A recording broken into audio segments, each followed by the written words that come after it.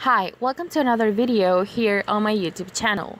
I'm Camila and I am from Nicaragua. La Cegua is some kind of terrifying supernatural character. She's a witch who lives in the woods, and she takes on multiple facades.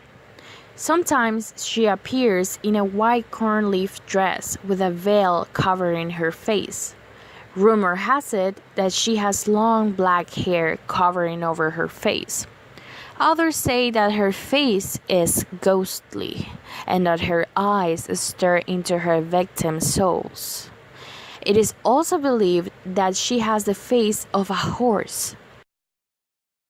Local people say that she walks through the woods and roads naked, waiting for her next victim. It is believed that La Cegua is in good shape, and that's how she attracts men. But when she speaks to her victims, they go crazy forever. It is believed that La Cegua has superhuman abilities, like walking through solid objects, gravitating above ground, and flying at extreme speeds.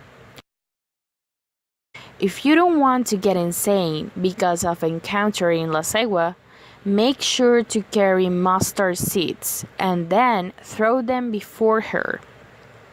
The tail of La Cegua is believed to ensure that men come straight home after work. I hope you liked the video. If so, make sure to give it a thumbs up. And thanks for watching.